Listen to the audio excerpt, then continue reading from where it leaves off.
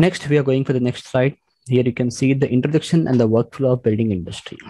Yeah, hello. What is the syllabus of these courses? I'm going to come for that. The last slides, we are going to discuss about the complete syllabus. So next you can see the introduction and the workflow of building industry. Introduction and the workflow of building industry. That means whenever you're going to work for any project, so how you're going to initiate your work and how you're going to propose all your devices. This is a main important thing.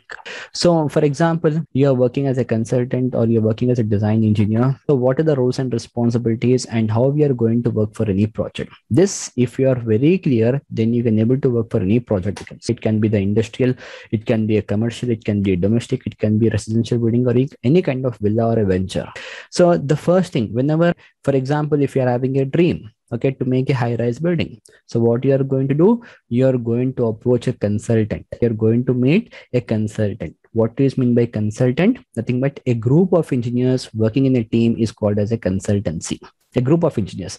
Here you'll be finding a people, okay, from different backgrounds. Okay, in a consultant company, you'll be finding civil engineer, you'll be finding a mechanical engineer, you'll be finding the interior designer, civil architects, multiple people you'll be fine. So in a consultancy, we have a group of engineers, and this consultancy nowadays we are calling it as an architect.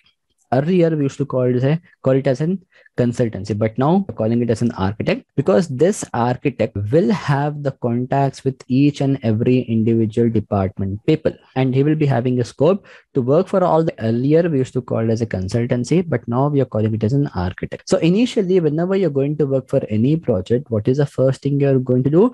You are going to check the soil bearing capacity, which is called as SBC. The structural people can able to understand this very clearly. Soil bearing capacity. For example, I'm proposing a project for 20-story. So if you doesn't know the soil bearing capacity and if you're going to design the complete 20-story building, so what happens? Okay, it is waste of time. So first we are going to check that the proposed land will have that much amount of soil bearing capacity to withstand that much amount of load. If you'll be finding that much amount of capacity, then again you are going to proceed for the design area. For example, if you have done the calculations for the complete 20-story, afterwards you have came to know that the soil cannot able to withstand that much amount of load, means it is a waste of time. So the first thing is to work for the soil test department. So these people will see what type of soil it is, because we have different types of soils. We have hard soil, we have moram soil, we have the black cotton soil. Okay, we have different types of soil. We are going to check what type of soil it is. Again, survey of area. We are going to make a survey.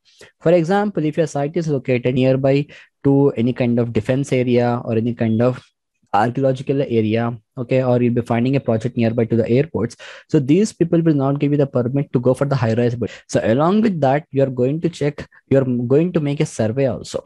And different countries, different cities, and different localities will have their own standards. We are going to follow that also. Again, we are going to measure, because the land area will always not be in a square shape or rectangle shape. To go with the simple formula, area of rectangle length into breadth, you'll be finding the lands with some different ends. Sometimes you'll be finding some 25 sites also. So this people can able to work for the complete area in a very clear way. So the first thing for any project is to check the soil bearing capacity. Next thing is to work with your civil department. So once the soil bearing capacity is clear, then again the role of civil engineer will come into picture. So why should we have a civil engineer in any construction company? To design the structure or the skeleton of the building. What is meant by structure?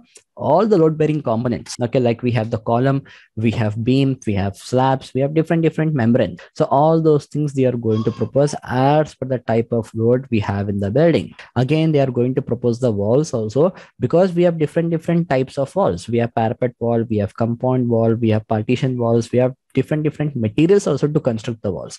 So these people will guide you what actual type of material you have to use.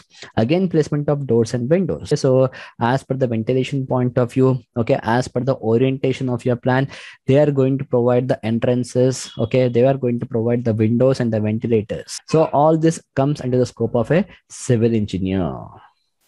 Then again, the work of M.E.P department. So M.E.P stands for the mechanical, electrical, and the plumbing. So this can also be called as building services. So M stands for the mechanical, E for the electrical, P for the plumbing.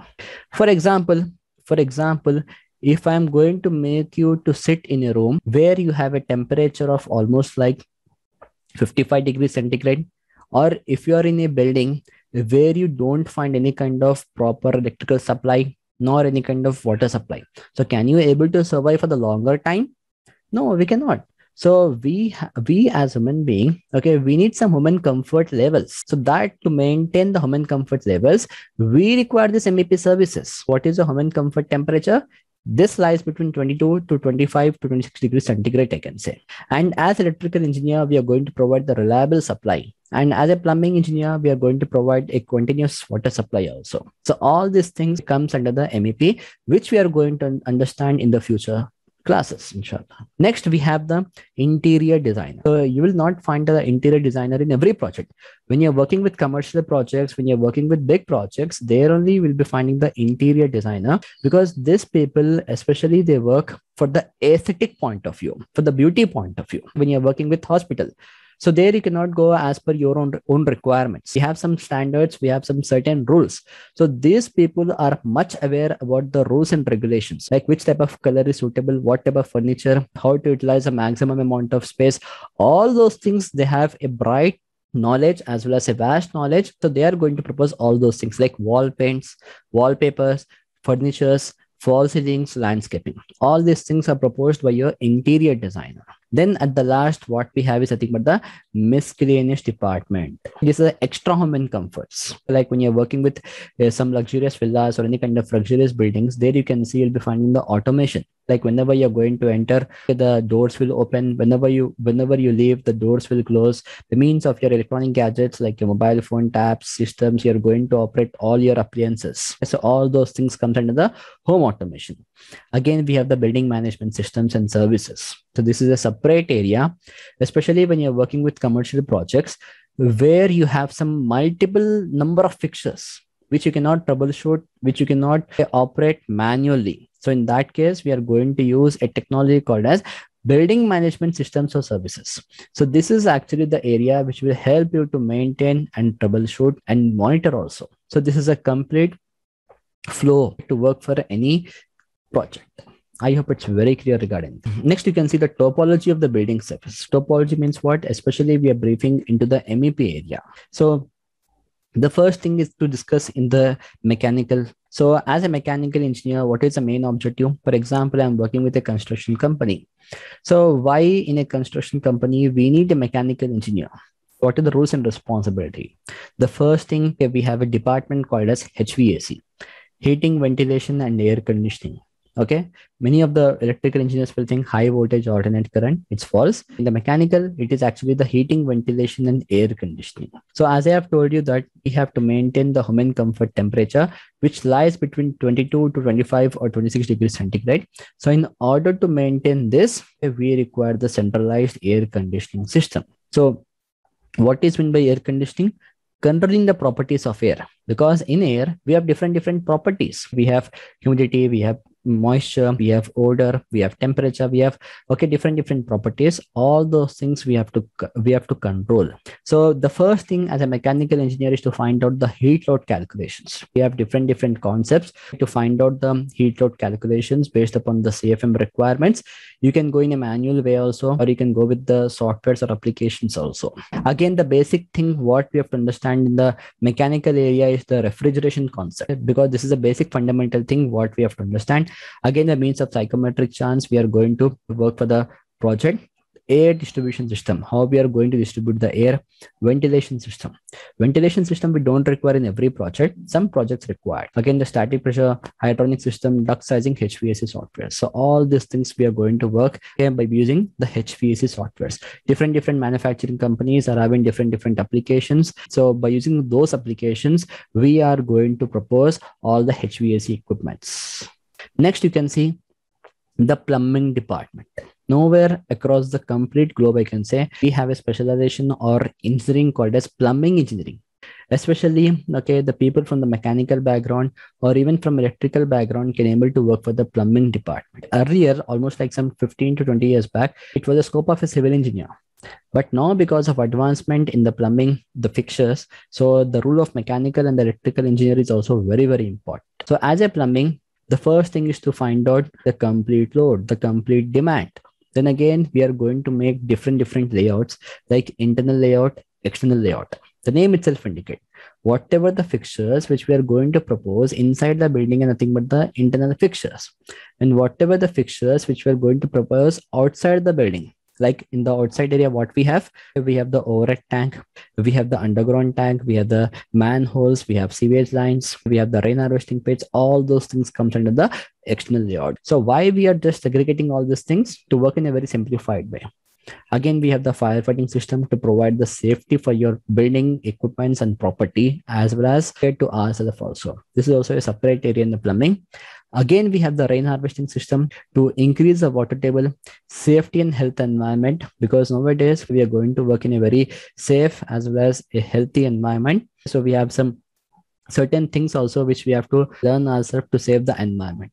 Again, the sewage treatment plant, if you want to recycle the water, if you want to reuse again the same water, we are going to treat the water. This concept is actually very important when you're working with the projects where there is a water scarcity or a shortage of water, you can say. So these are the things what we have in the plumbing. The last thing what is left is I think about the electrical.